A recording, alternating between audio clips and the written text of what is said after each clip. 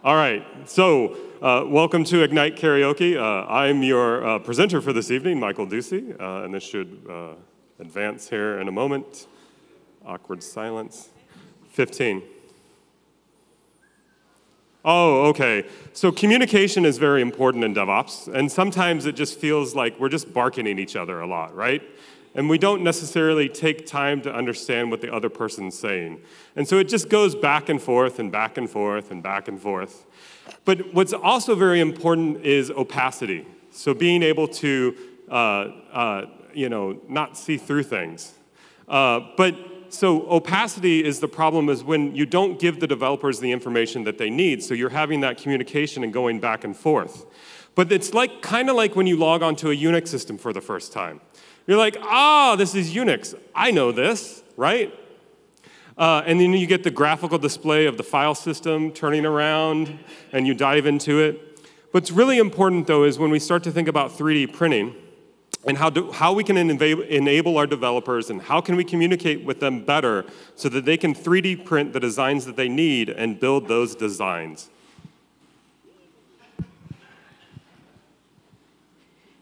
Hello, venture capitalists. I am here to pitch my great app idea. I call it Friday because everyone's excited about it, and it was really the only thing that really meant that my app, which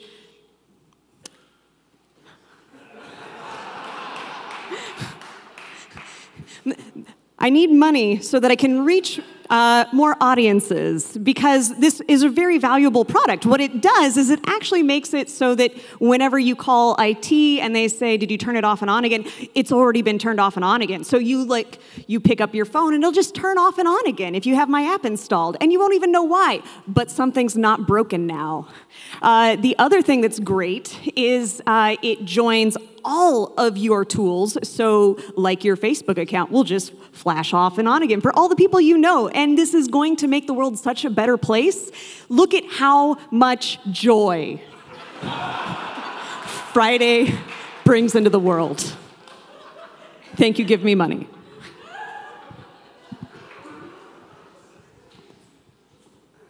Ignite Karaoke is one of the best things ever that Tiffany was so fantastic to introduce to us last year. Many of you in the audience might be lazy or perhaps intimidated about speaking, but you too can come on stage and do some crazy stuff and become more comfortable speaking. Maybe do a little dance, sing, share cat photos, because that's really all speakers do, is share cat photos and make things up about the internet and working together. So you too can practice speaking and then rewrite your presentation to give at a future DevOps Days, hopefully DevOps Days Columbus next year. So please get in line. There's still room behind Ducey. And if you don't, you might blue screen. And you wouldn't want a blue screen, because who runs Windows 95 anymore anyway? So come tell us about your upgrade path. Thank you. So as Kyle said, I started my career in '93 at CompuServe, but before that, I taught myself BASIC on a TRS-80 color computer, and this is all about the things that I've seen changes in my career, and you're just gonna have to deal with it. I'm gonna talk about that today, and back then there was a lot of things that aren't, all you millennials out there, you have no idea how tough we had it.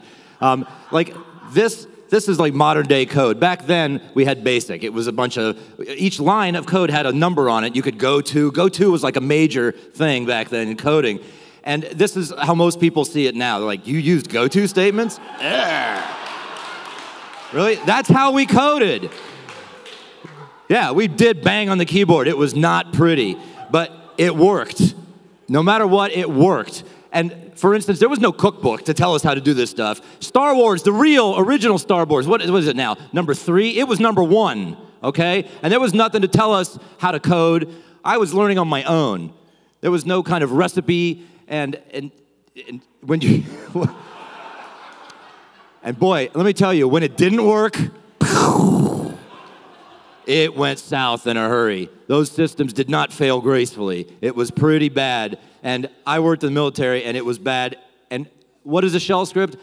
Back then, it was being on a beach and writing a play. That's what a shell script was, none of this newfangled stuff. All right, so there's been a lot of changes, and you should appreciate what you have today. Thank you.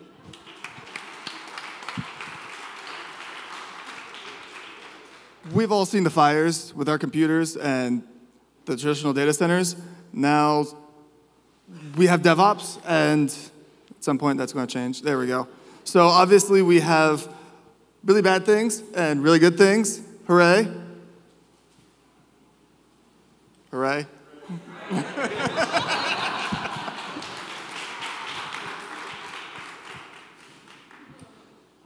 This is what my team thinks of me when I am not doing the right thing. I'm constantly reviewing their PRs and jumping off the top of this TV here. They hope that I would go and commit suicide. But optimization, that is why we do code reviews. Code reviews are super important to give feedback and optimize our team's efficiency within our organization. We constantly are reviewing and providing feedback so that we can continue to be better. And here is Brad. Brad's up there, smashing his keyboard as reading my code review because I am way too harsh and I am not empathetic and I need to iterate on that, as we all do, right? API security, we all struggle with security. Security is one of those things that just is quite hard to do, and we need to focus some of our cycles on security and making it suck less, as I like to say in the 2018 motto. Here I am, cuddly, like myself, my nice cuddly shape. Just like this poor kitten up here. We cuddle together. Thank you. So Tiffany and I are going to talk about the pitfalls of thematic vagabonding, or pair programming, as it's called. Yes, we've learned some very important lessons, and we're going to share the most important lessons that we've learned, including going places together.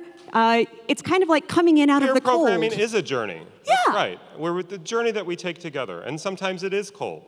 You might think that you're on a frozen tundra, but really, you're on a tightrope. And you're always afraid to say the wrong thing in the code review, like he just mentioned. Yeah, because, I mean, someone's on the rope and someone else is on the other end of the cliff, and they may or may not have a knife, and so you have to learn how each other deals with really terrible problems. Right, and sometimes you might be scared of things, like small children. And as you kind of go through this idea of pair programming, you have to really understand, like small children.